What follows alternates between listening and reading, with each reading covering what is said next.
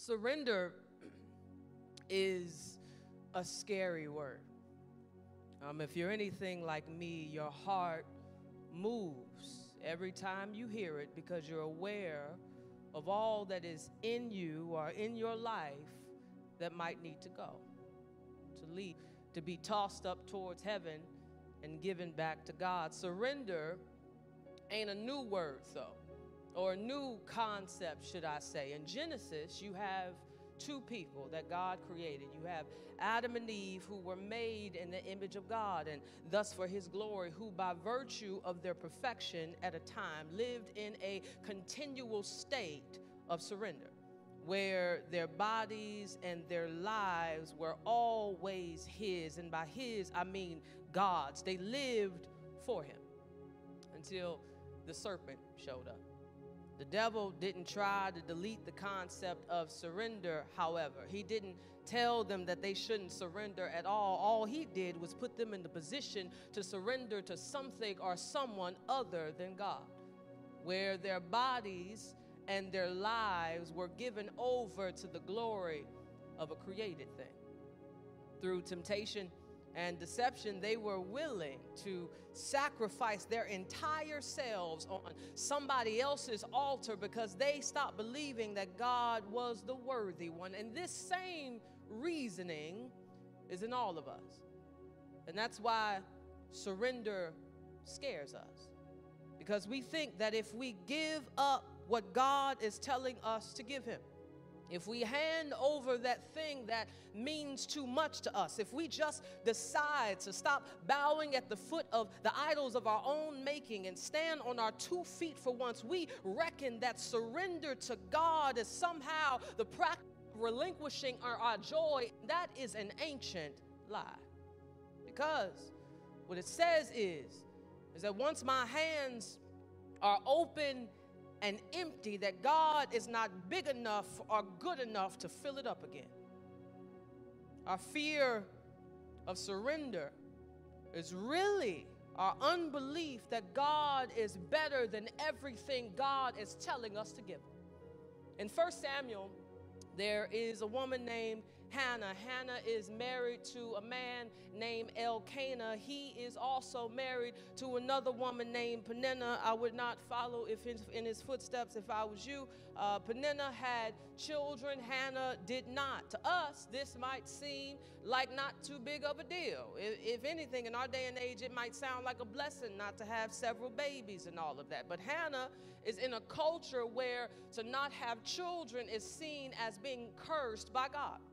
If you know the story at all, Hannah is provoked often by Peninnah, often because of her infertility, to the point that Hannah is depressed and vexed, as the scripture describes her, because she wants something so bad, but no matter what she does, she can't seem to obtain it. Not only that, but the Bible doesn't indict her body as the reason for her infertility. It puts all the blame on God. It said that God is the reason that her womb is closed. This season that Hannah finds herself in is due to the heavy providential hand of God. So Hannah may be sensing that if God is the reason this is happening, then God is the reason this can change. She takes herself into the temple and cries out before this God. In her prayer, she asks God to give her a son. You'd expect that's where the prayer would end, that it would just land on a petition. But she follows it up with an even crazier prayer, one of which isn't a petition, but a promise. I'm going to read it. It's 1 Samuel 1, verse 11. O Lord of hosts. Notice she begins her prayer not with the problem, but with the person she's addressing this prayer to. O Lord of hosts, if you will indeed look on the affliction of your servant and remember me, and not forget your servant, but will give to your servant a son, then I will give him to the Lord all the days of his life, and no razor shall touch his head. I'm going to read it again, but with inflections this time. O Lord of hosts, if you will indeed look on the affliction of your servant, and remember me, and not forget your servant, but will give to your servant a son, then I will give him to the Lord. Do you hear this craziness? She has just asked God for the thing that might end her distress. for the thing that might give her joy in her body and peace in her home. She has, year after year, been provoked by Peninnah for not having the ability to have a child. She's been depressed because of it, sad because of it, vexed because of it, and every other adjective used to describe somebody that ain't happy. But now, all of a sudden, the one thing that she has always wanted, she is more than willing to give right back to God. Why? What is in this woman's heart that would give her the audacity to do such a thing? To relinquish what has always meant so much. This is what happened.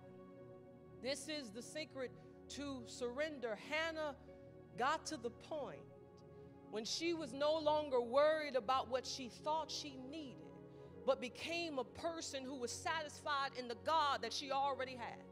How do I know?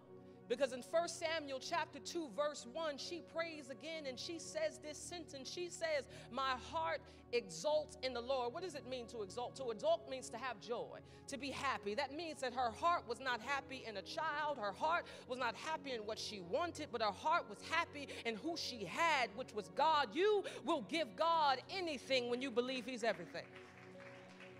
And Hannah is not the only one who did the same thing.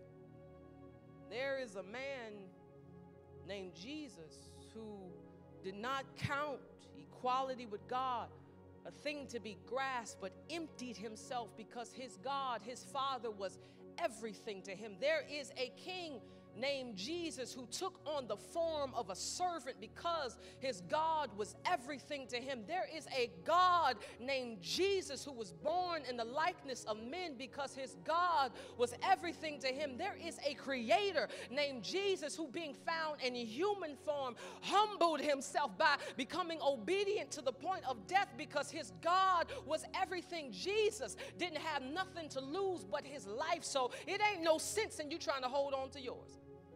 There are surely a bunch of particular things that you may sense God telling you to let go of, like morality, arrogance, greed, isolation, apathy, whatever.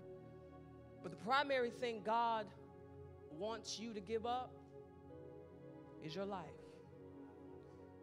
Paul said it this way. He says, I submit to you, I urge you, brothers and sisters, by the mercies of God, the mercy being the life, death, and resurrection of Jesus Christ that has made a way for us all, not only to have eternal life tomorrow, but a victorious life today. I submit to you, by the mercies of God, to surrender your body and your gifts and your money and your relationships and your time as a living sacrifice, holy and acceptable to God, because that is your worship. I know we don't want to lift our hands sometimes, but that's okay. As long as God has your life, that's all the song you need to sing.